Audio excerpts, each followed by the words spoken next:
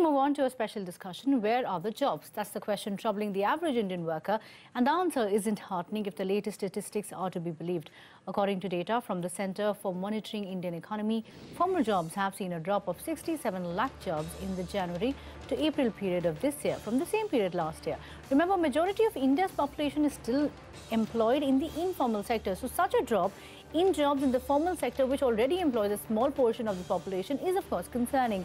The total number of employed people in the country in the January to April period of this year has seen a drop of 15.3 lakh when compared to the September to December period last year.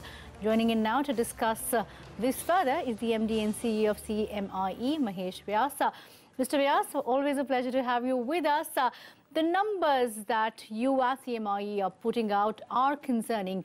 Can you take us through the key numbers that we need to remember, which paints the jobs picture and what lies ahead for us?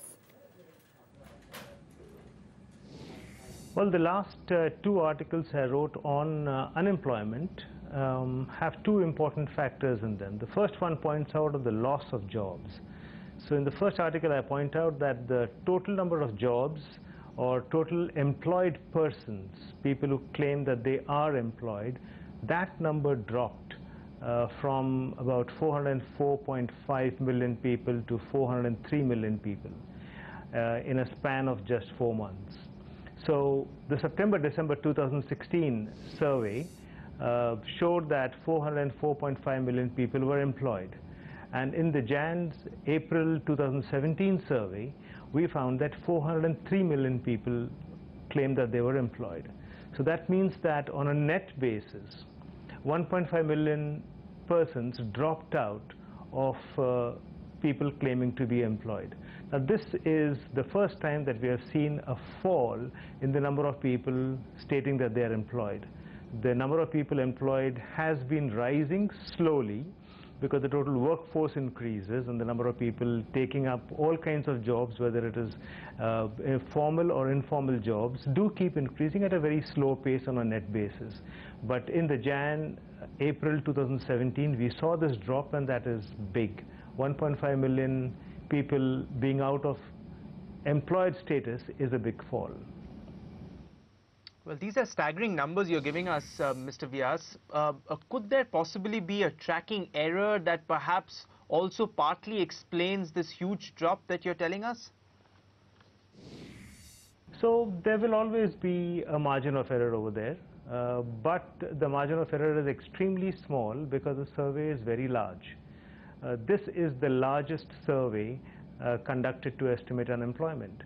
So we survey of the order of 165,000 households, which involves of the order of 600,000 adult people. So the sample is really very large, and it is very widespread. It runs from Kashmir down to Kanyakumari and from Gujarat to Assam. We cover every state and every small neighborhood. So the survey is very large. The probability of the error being large is extremely low. So I think the number is quite reliable. So 1.5 million jobs could very well be 1.6 million jobs, or it could be 1.4 million jobs that were lost. But I don't think that there is any survey which is larger than this or more current than this to give us an idea about employment. For example, the government survey is 2011-12, and the sample size is close to 120,000. So that's a much smaller sample and is very dated. Fair enough. I get those numbers, Mr. Vyas, but can you take us through what you think led to this significant drop of 15 lakh jobs that we've seen? So what's important is also the fact that the jobs being lost are in the formal sector. So, you know, anyone says he's employed, because in India, a large number of people cannot afford to remain unemployed. So they take up any kind of jobs and claim to be employed. So you could be, for example, a daily wage earner. You could be an agricultural laborer. But if the farm sector isn't doing well, or if the construction sites ain't doing well, what do? You cannot say I'm unemployed, because you can't afford to remain unemployed. So you become a small trader selling some candy outside a school. And you then say that, okay, I'm selling candy outside school and I'm employed. So What is important is, have jobs in a formal sense increased or not? When we say that we are going to give, let us say, 20 million jobs or 2 crore jobs or some such thing, what we mean to say that these jobs will be white collar jobs or blue collar jobs, industrial workers or office goers. Those jobs over 1 year period have actually fallen by 7 million. And what has increased is people who are small traders and hawkers. Agricultural laborers have gone down. Industrial workers have also gone down. What has increased is those people who are self-employed. So there is a bigger crisis even beyond the 1.5 million jobs I'm talking about. Right, Mr. Vyas, since you're laying emphasis on the formal sector, so let's talk about formal jobs. You're saying that between 2016 and 2017, 67 lakh jobs, or 6.7 million jobs in the formal sector have been lost. Am I right? Right, that's right. You're right. You're right. So a very large fall. So we had about 92 million people employed in the organized sector in Jan-April 2016, and that number has fallen by 7 million over a period of 1 year. Now this organized number is much larger than what you'll see in the government statistics of 2011-12. That will show only 30 million in organized sector. That's a very small number. It's not representative. Okay, fair enough. So even though the total jobs have increased between 2016 and 2017, the formal jobs are down significantly. Can you pinpoint the specific areas as to why you think that has happened and what's the option here going ahead? That's right. Because people cannot afford to remain unemployed. So like I said, you could be a construction site worker, you lose your job, you start becoming a candy hawker outside some small place. You become a cigarette hawker outside some office, and you claim that, okay, you've got some employment. You could be a helper on a tea stall, and you still call yourself employed. So these are not jobs in what we understand as jobs. When we say that the economy needs to provide jobs to people, to young people coming out of schools and colleges, these are not the jobs we are talking about. So while there is an increase in the total number of people claiming to be employed, I think we should be very, very careful in looking at these numbers, that this is misleading.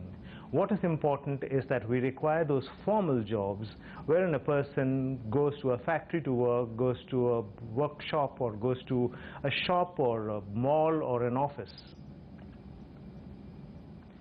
Those jobs are falling. Point taken, Mr. Vyas, but fair enough, point taken. And in fact, in conclusion then, what is the big takeaway from this? And what could be possibly the long-term economic implication of this? Because the numbers that you're citing and the kind of precipitous decline in the formal jobs, this is also going to have an impact on the purchasing power of our consumers. And for the Indian economy, which is sort of boosted and supported by domestic consumption, we're also talking about a hit in our economic growth story in the years ahead. So there seems to be a little divergence, or a significant divergence happening in the economy. You have the upper 5% of the economy, of the households, that seem to be doing very well. There are likely to be people in the organized sector, more importantly in the government sector. So you have a large government workforce which is doing pretty well. You will have a finance commission handing out them more. I'm sure we can comfortably say today that inspectors, including tax inspectors, have become a lot more powerful today than they were in the past. This government employee set, government includes judiciary, police people, armed forces, bureaucracy, the works, is doing pretty well. And they have a larger savings that goes into buying more cars, and car sales are doing well. And the stock market is doing well thanks to this group. It is the lower section, it is the lower 90%, 95% that is stressed out. So the lower 90-95% is getting worse, and the upper 5% to 10% is actually doing much, much better. They are seeing their savings doing very well. Whether it is in Provident Fund getting 8% or so returns tax-free, or it is in the stock markets giving you very good returns, again tax-free. So this is a perfect place for Thomas Piketty to check out how these wage earners are moving differently compared to the daily wage laborers. There is a big divergence under play over here. All right, Mr. Vyas, many thanks for joining in on this show.